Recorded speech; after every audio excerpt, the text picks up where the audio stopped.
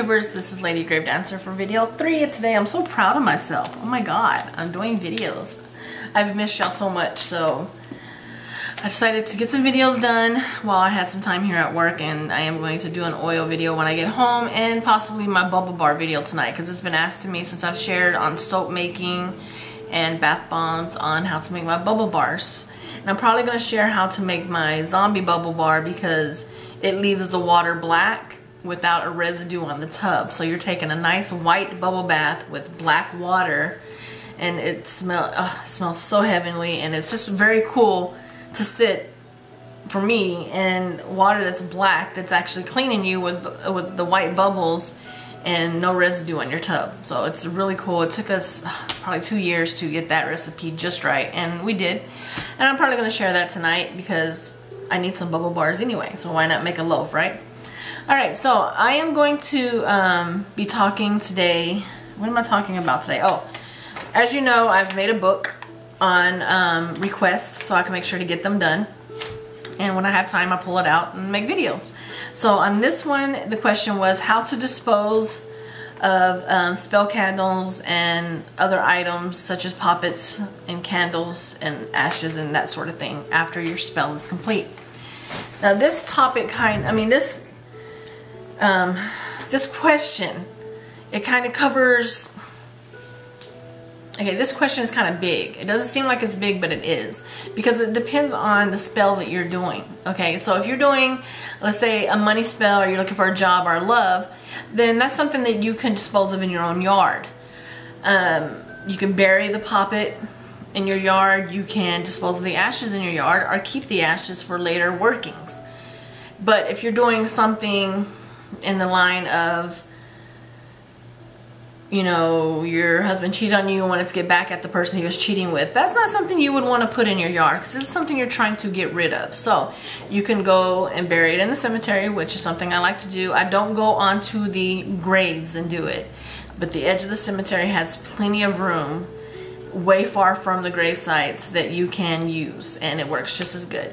You can even bury it in the park, in the woods. You can dispose of it and just throw it into the woods. If it's just ashes and you catch a windy day, you can go dispose of that in the air and let it go. Going down the freeway even, because you're releasing it, you're getting rid of it. Water. Now if you have a running river near you that will take the candle wax that's left over, or the bottle that's left over, whatever herbs are left over that you don't want to keep, releasing it in water and letting the water take it is a great way to actually add energy to the spell that you're doing, because water has a lot of energy and it's taking away, kind of like carrying the prayer to where it's going, you know, that kind of thing. Somebody's walking in the office. I'll be right back. Okay, sorry about that. I am at work and it's slow, so I was trying to make some videos. I don't remember where I was. I don't want to stop the video to back up to see where I was, but really, I think I was at releasing on water. That's a great way to add energy to your spell as well. But you don't even have to just use it to let go of what people would call negative type spells. You can use it for love spells too, because using the energy of the water, it's kind of like you're just floating it away, but it's actually carrying your spell to get it going. Kind of the, how can you explain it?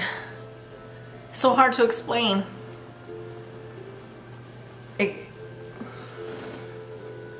It kind of adds that oomph that you need in the spell. Water's really good with that. Same thing with air. If you're able to make a petition, burn it with the ashes, and release it in the air. I like to use going down the freeway and rolling down my window and releasing it out the window. Using the energy from the air also adds added energy to your spell, but it also helps you to dispose of the stuff.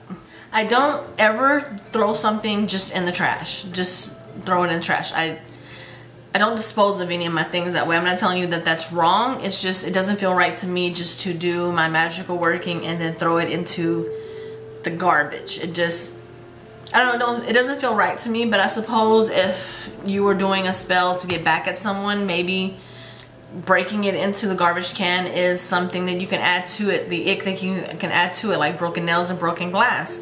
I suppose the trash can be used for that. Just bam, the glass bottle into the garbage. And just, you know, it's your magic. And that's the thing, is that with your magic, you do what you feel is right. If you feel that you want to keep it, then you keep it. If you want to bury it, you bury it. You do what feels right to you. I'm just throwing some ideas out there of ways of disposing things. If you don't have a river and you have a lake, you can release it there, because eventually it's going to go out. Eventually the tide is going to take it out. Fire, of course, is a big one. You can burn it down. If you have a fire pit and you have wax and paper and other things left over, you can burn all that in the fire pit, and then you have the ashes that you can release in the air and let it go. Or you can bury it somewhere, dispose of it the way you feel is right. Using fire is also another way of adding that energy to it. So basically, I've gone over the elements with you. You can use water, fire, buried in earth, or air.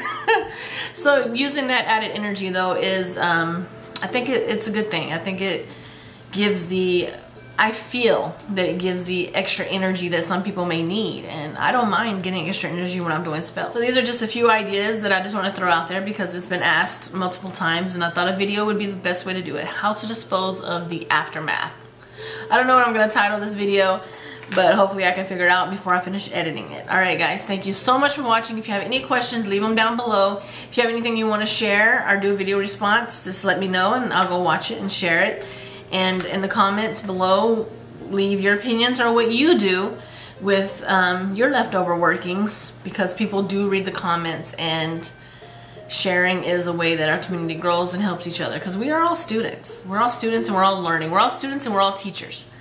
I know I'm going to be forever learning from everybody. So thank you so much for watching, and I will see you at the next video. And as always, blessed be, guys. Bye.